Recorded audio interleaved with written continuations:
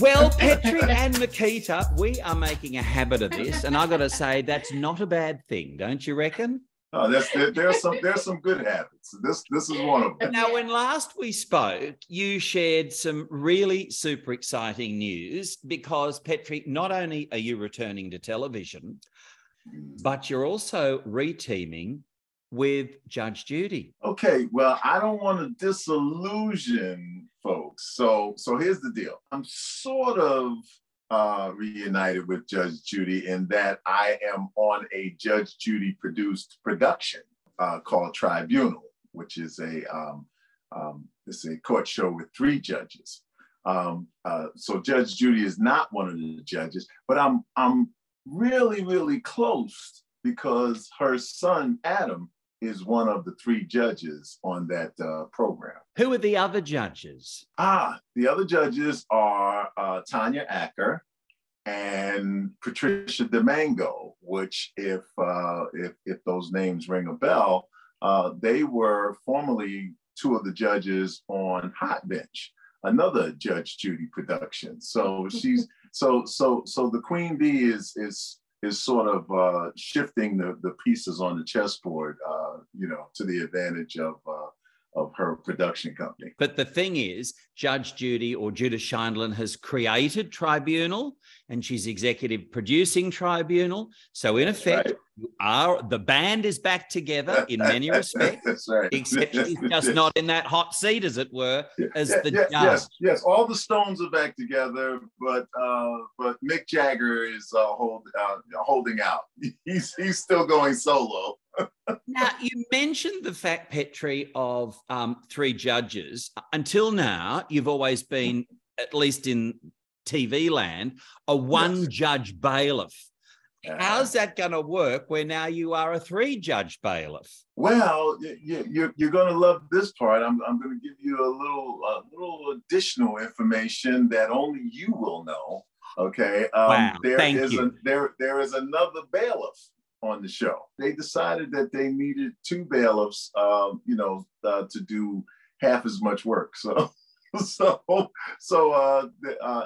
Cassandra Britt is the other bailiff on our show, and between the 2 of us, I think mostly we were trying to keep each other alert during the proceedings, which take 3 times as long as they ever did with Judge Judy. Because you have 3 judges who, must cross-examine to a intensive extent, each litigant, and then after that, go out for deliberations. So it's So it's pretty daunting type of situation. It's very different for me. So Petri, you've actually started recording Tribunal already, I understand. Yes. Mm-hmm. We are coming down to our last 3 days of taping, and then we'll have a full season in the can, raring to go whenever they decide to show it. It's going to be on the same network that Judge Judy's on, which is Freevee Television, which is part of Amazon Prime. And are there any cases that are really quite fabulous? I mean, that have even surprised you, knocked your socks off, as they might say? Well, there are probably some cases, and I don't really feel at liberty to tell you about them. However, what I can tell you is that these 3 judges have 3 distinct personalities in regards to how they question the litigants, and people will be quite surprised, I think, at Judge Adam Levy, who is Judge Judy's son. They will be surprised at how much he's like her, but he is what I call Columbo. He is the investigative guy. He will ask a question that is so far left of what the case is about. He'll look and he'll go, September 12th, 1973. Does that ring a bell? Does that ring a bell? And the person is standing there looking like, what has this got to do with my dog getting bit by their dog?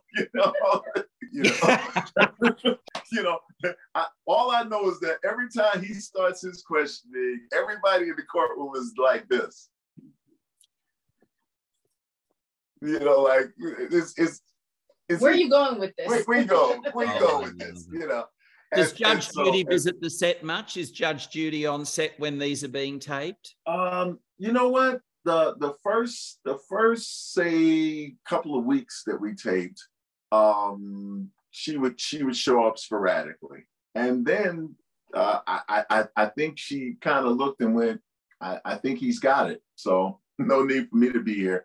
And we tape on alternate weeks from her show, you know. So because we fundamentally use the same set, you know. So I'm sorry, we use the same stage.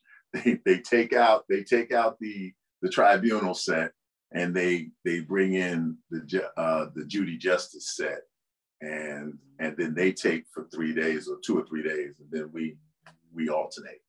So that's fab. Now, Makita, are you involved in this? No, I'm currently like working on my health, so I don't want to go back to like the grind. That makes total sense, because when you talk about your health, it was a couple of years ago that you were diagnosed with a brain tumor. Yep. And I know when we've previously spoken, you stepped me through all of that. Where are you at with your health now? So it's currently going in the right direction. I don't have cancer anymore. Yay. But I have radiation necrosis. Oh. So that's like a wildfire in your brain. Mm-hmm. And like there's like little white dots that are on the MRI. So I have to keep taking prescriptions for that, blood thinners and Keppra.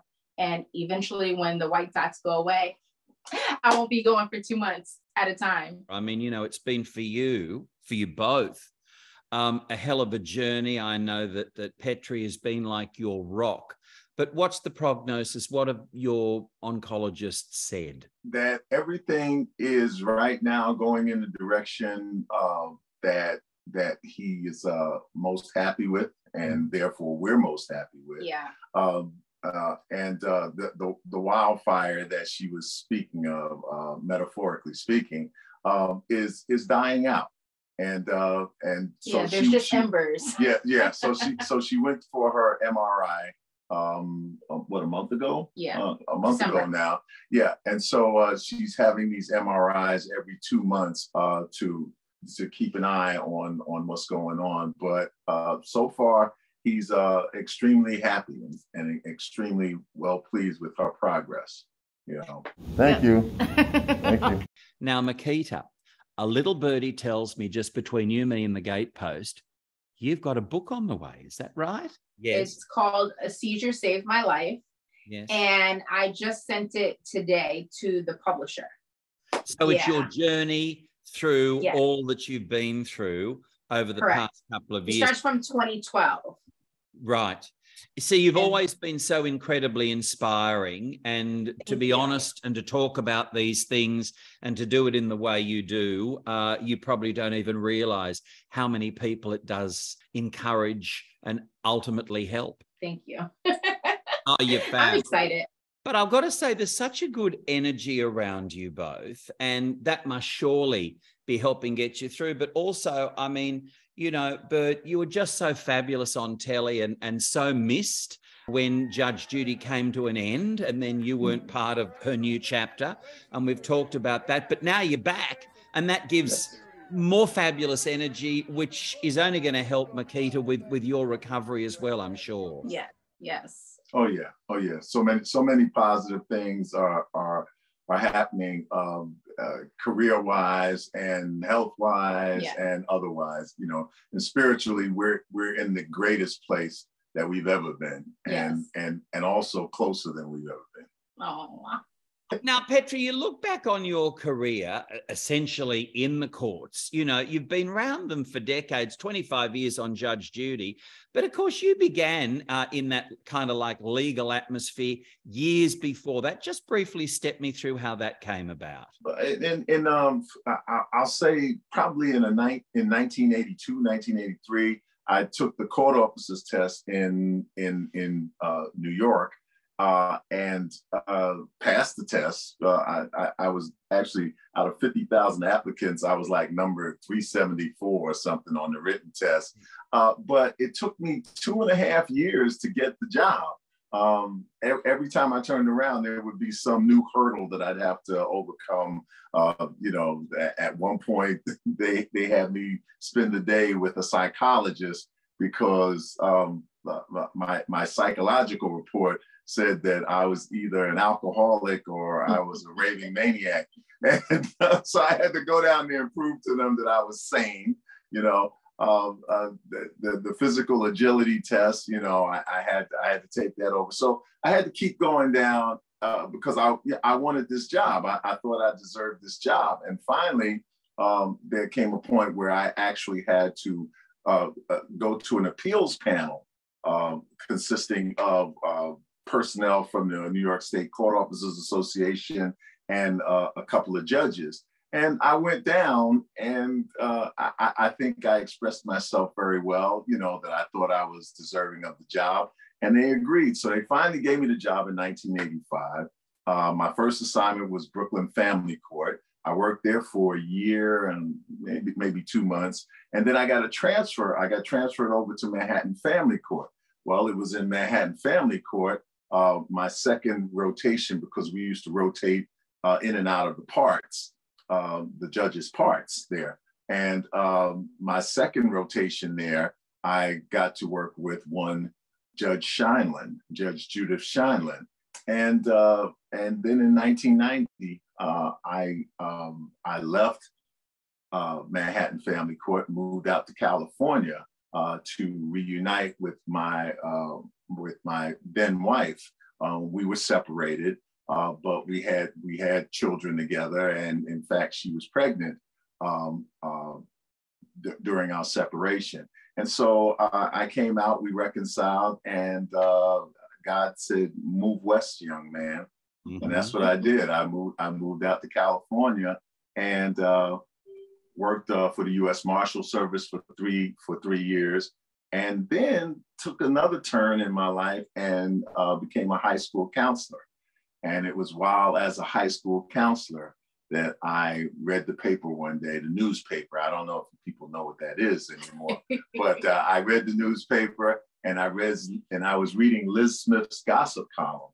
And in that gossip column, at the end of the column, it mentioned that a certain family court judge that I was familiar with had written a book and was having a TV show developed for her. I wrote Judge Scheinlin a letter to congratulate her, and jokingly at the end of the letter said, "Hey, if you ever need a bailiff, I still look good in uniform." Well, she called me about 3 weeks later to thank me for the letter and to tell me that my joke was sort of prophetic, that they did need a bailiff, and would I consider actually working with her again? And I was like, heck yeah, I'm down, you know.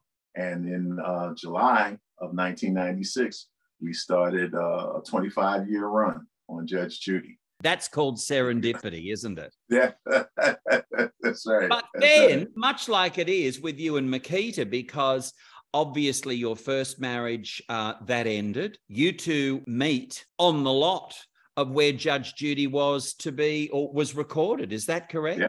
So we first met in 2012 when I moved out here to California. I was working on the lot for Jeff Probst. He was working for Judge Judy. I ran into him. I guess he was going to lunch. Now I know that he was going to lunch because he was in his uniform. Jeff Probst of Survivors. Yes, that's it. I said to him, I was like, "Oh my God, my mother loves you. Can I take a picture?" So he said, "Sure, why not?" I took a picture. Years later, 2016, I get the job on Judge Judy. And he didn't remember me. So he acted like he remembered me. No. Now you have to take into account, I'm a couple of years older than Makita. It may not show. You're 27 years older than me. Okay, he's 27 years older than me. Okay, Yes, I am. and I'm gonna push you in your wheelchair. Oh, okay. Down the stairs. When did he suddenly remember you? Like, we went on a couple dates, and in 2017, a year later, like, he didn't remember me. And you know how Facebook brings up your memories? It does, yes. They posted the picture. And I said, aha, I'm going to show it to him. And he was like, I didn't even change my look. I had the same haircut, just taller, like with heels. But he was married and I had a boyfriend and he wasn't supposed to remember me. Correct. That part. So it is what it is. Now we're in love. That's right. The Lord is my shepherd and I see what I want. Oh, wow. And you married in 2019. Well, there were 3 weddings. We had gotten our marriage license here in California, and you have to execute it pretty much within 90 days. Right. We had already set for our official wedding to be on the East Coast so that my mother could attend and my family on the East Coast could attend. I just said, hey, let's do it on my birthday. 29 is a number that figures. Present. Yeah, 29 is a number that figures prominently in our lives. We got married on November 29th of 2018. Right. The second time, we got married on the official date that we had, with all the guests and all the fixings and the dress and all that stuff. And that was March 29th, 4 months later. And then we came back to California, and some friends of ours who have a beautiful home in Pasadena said, hey, wait a minute, you guys were supposed to get married here at our house.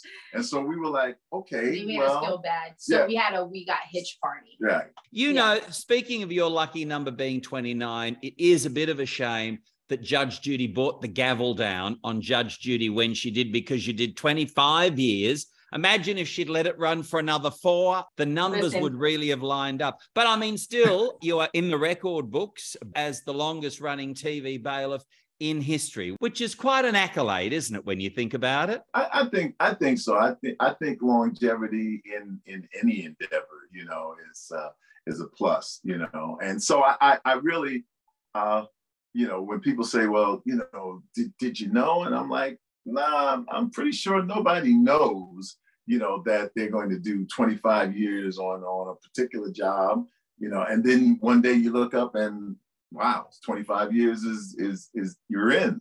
Right. When you think of those 25 seasons, I mean, there were a hell of a lot of crazy cases that went on. Of course, some heartbreaking ones, some very serious ones. For some reason in my mind, I can remember there was a case involving a dog chewing up somebody's dentures. What do you think is the wildest case that you were ever part of in terms of Judge Judy? I just saw one the other day, and it was from 25 years ago. Yes. It was from our first season, and as you may recall, Hugh Grant was caught. Well, we had Divine Brown on our show, and I remember it was so bizarre because the person who was suing her was her manager. Okay. And that was pretty strange. And then there was the time that Bea Arthur was on our show. Yes, that's right. Why was she on the show?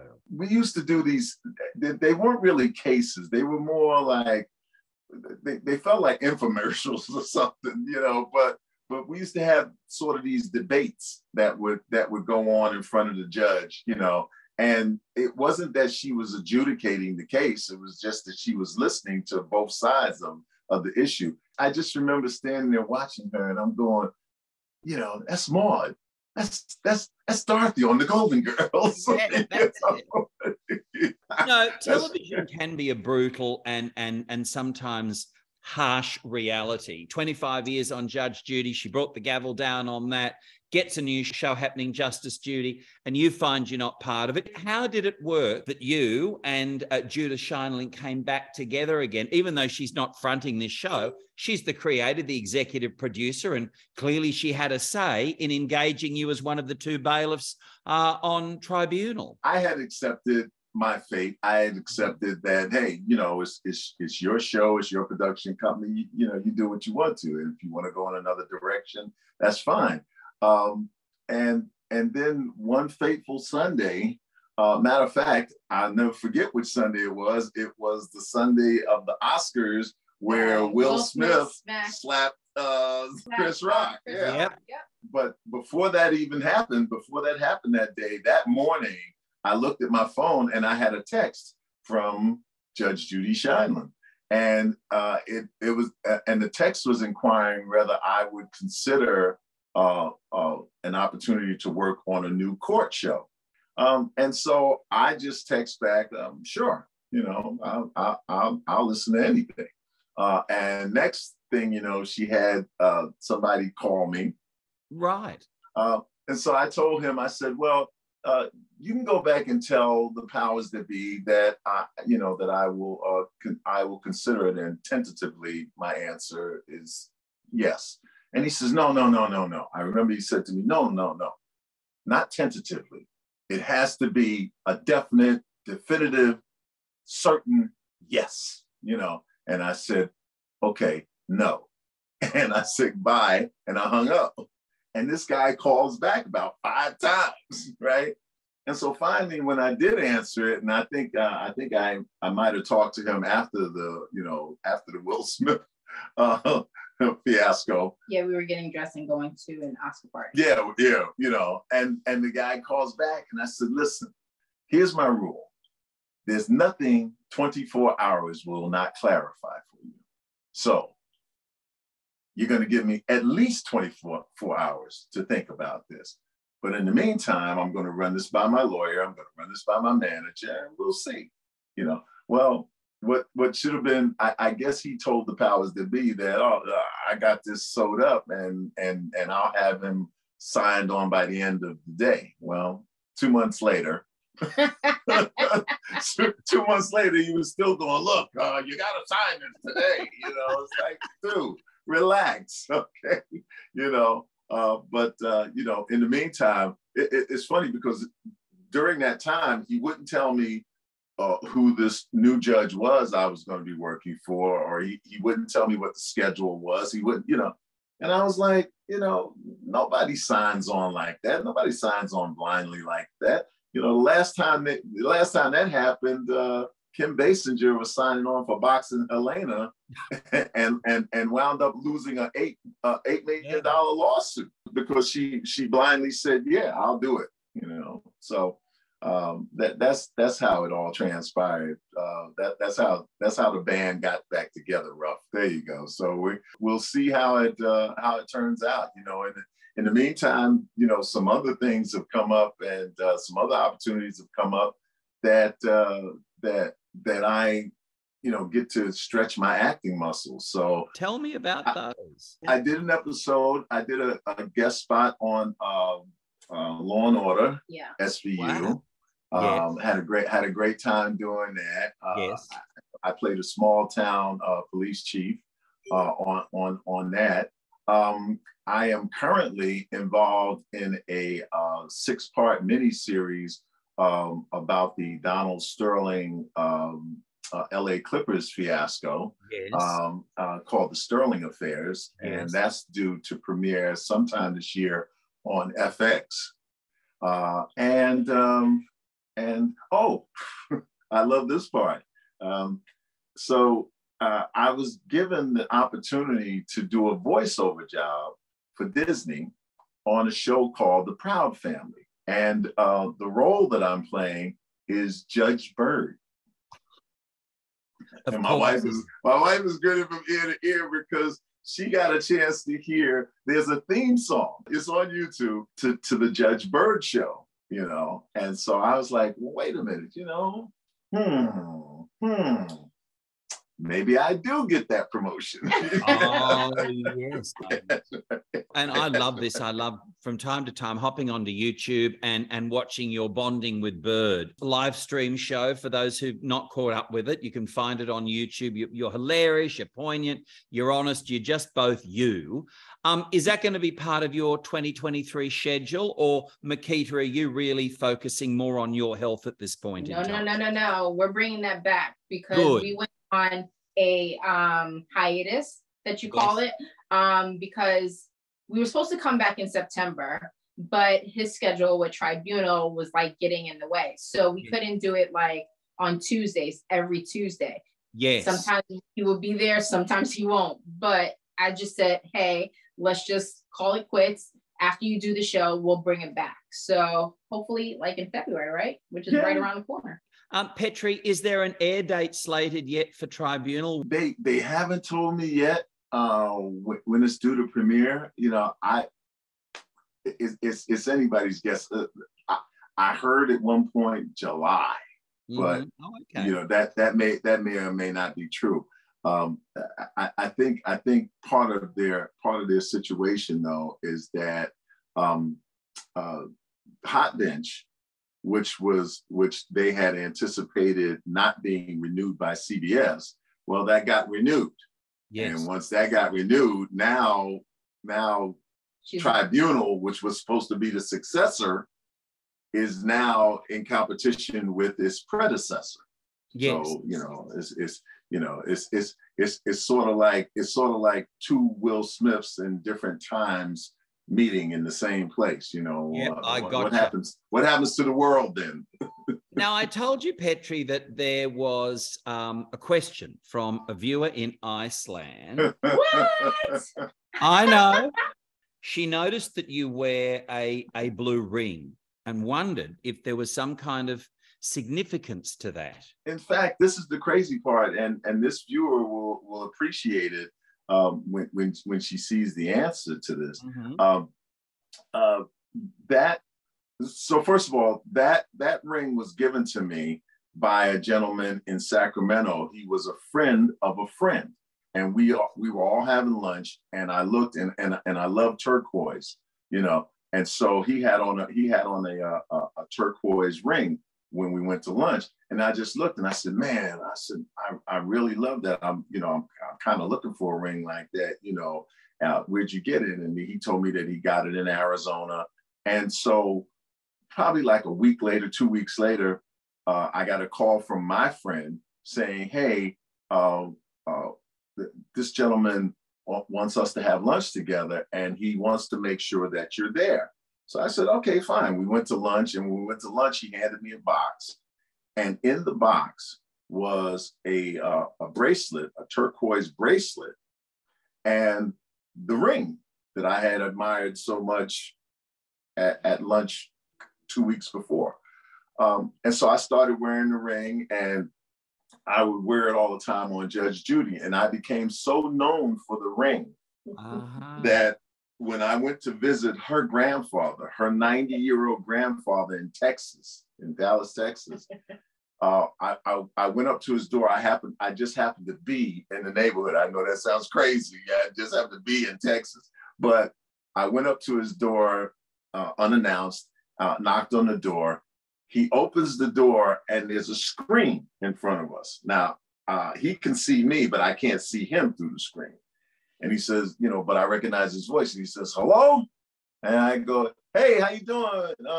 Bob, this is your granddaughter's husband. And he goes, Byrd? I go, yeah. He says, show me the ring. I put my hand up and I showed him the ring, and he goes, oh, come on in, have a beer. So True that's story. So that, story. yeah. So that's how well known this ring became. Because whenever I would call people down, and this was this was the motion, I would go, party's on, step forward, and I would just do like that. Well, that became known throughout the world, and as you see in Iceland, where's the ring? Now the bad news, Iceland, is that when Judge Judy finished, when we finished April 15th. Yeah. Our last day was April 15th of 2021, right? Yes. I have not seen the ring since then. Where did it go? I think it's somewhere here in the house, but you know what it's probably waiting for? It's probably waiting for me to become Judge Byrd and say, step into my courtroom and I'll have the ring. Oh my gosh, I just absolutely love that story. Makita, look, there's a question for you whilst I'm figuring through all these questions that I've got for both of you. And that is, Bailiff Byrd on Judge Judy could sometimes seem a little bit grumpy. What is the real Bailiff Byrd like at home? Is he sometimes, as she writes here, this is from the UK, by the way, a little bit grumpy? There are times that he could be grumpy, right? Without any reason. And I'm like, but that's only like 5% of the time. 95% of the time, he's a jokester. He jokes around too much. Does that make sense? He's just like nonstop. His nickname is nonstop. All parties on Smith versus Jones, step forward. The secret to our marriage is twice a week. We go out, we have a great dinner, a fantastic time, make love, and I go on Tuesdays, she goes on Thursdays. For those thinking that, Petri, you've got the most fabulous sense of humor. You work so well together, of course. Little known fact that, as a little kid, you were doing impersonations of all sorts of people like Flip Wilson and Dean Martin and everybody. And it continues to now. It continues to now. Now is most of the time it's different singers, and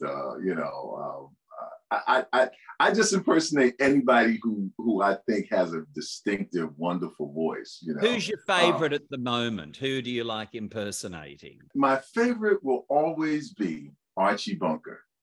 For some reason, it doesn't matter what generation it is. It doesn't matter what color they are or what country they're from. Everybody recognizes Archie Bunker there because he's a veteran, what you call the WW2, the big one. Stifle yourself over there, read it.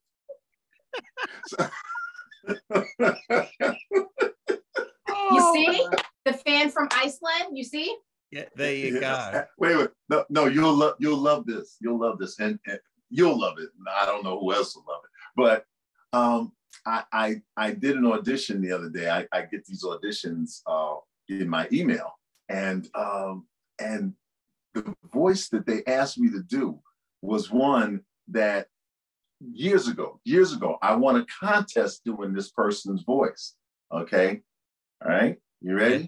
And so this is what I had to do for this audition.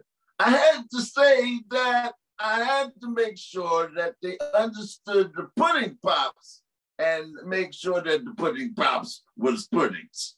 So, Bill Cosby. Yes. And I couldn't believe that this was being required in this audition.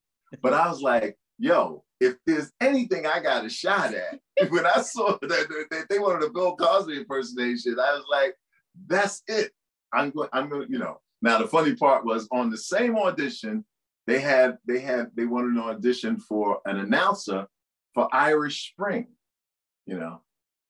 and they said you have to have an authentic Irish accent. And whenever I'm trying to make sure that I'm getting dressed, I make sure to put on the Irish Spring. And then, yes, you'll like it. It keeps you clean as a whistle. Makita, does he wear you out sometimes? Do you think, oh my gosh, I just have to hang my head up and get away from it for a moment? Listen, he's upstairs, I go downstairs. Like, I need a break. Right. But yeah. And then she calls up and goes, tell me a joke. No, I actually do call you. And I'm like, hey, are you going to come downstairs? Oh, wow. One last question before I leave you, because you're always so generous with your time. And this is kind of a serious note. I read somewhere, Petri, and tell me if this is true, that your dad was troubled and was kind of bounced in and out of prison and whatever. But he would call you from there wanting to hear your impersonations of whatever famous person you're impersonating at the time. Is that a true story? Yeah, like my dad, well, what it actually is that my dad, when he was home, he would have friends of his call from prison. And he would say, come here. Do Dean Martin, you know, and I get on the phone and I go, everybody, hello, somebody, sometime, you know, and then he go, do Sammy Davis Jr. And I go, hey man, how long are you going to be down in prison, man? Because when you get out, a lot of the cats would love to talk to you. Shebang. Yeah. So I'm entertained. No, and then of course I was young, so you know, so my favorite people to impersonate was sometimes like James Cagney. You dirty rat, you're the guy who came and tried to steal my mother. You know, yeah, see, yeah, that's what I'm talking about. Yeah, like, where's your Moses now? You know. Yes, we are. Yes, I'm going to kill you right now. Just remember, while you're there, you know. so I do all the gangsters and everything, and his friends would just be sitting on the other end of the phone laughing, man. You know? Look, you two are so fabulous. I think that we can't wait for Bonding with Byrd to return. So that's Absolutely. Next month in February. That's fantastic. Makita, everybody is joining now in wishing you the absolute best with your recovery. Thank you. Won't be far away. And you two are inspiring and fabulous and wonderful. And to you, Petri, such good luck with Tribunal. I know you are going to have fans from all over the world tuning in. And now your special fan in Iceland. That's right. Well, I actually want to go to Iceland. So, you know, so find out who she is. That way, you know, I can just go and knock on the door when I get there, you know, go, excuse me, miss, do you know this man? You've both got so many fabulous things happening, and most important of all, to your very speedy recovery, Makita. It's always such a great time with you, man. We have so much fun talking to you. So much fun. You know? I know. Well, we'll do it next time, and look forward to it. Okay. Bye. Bye.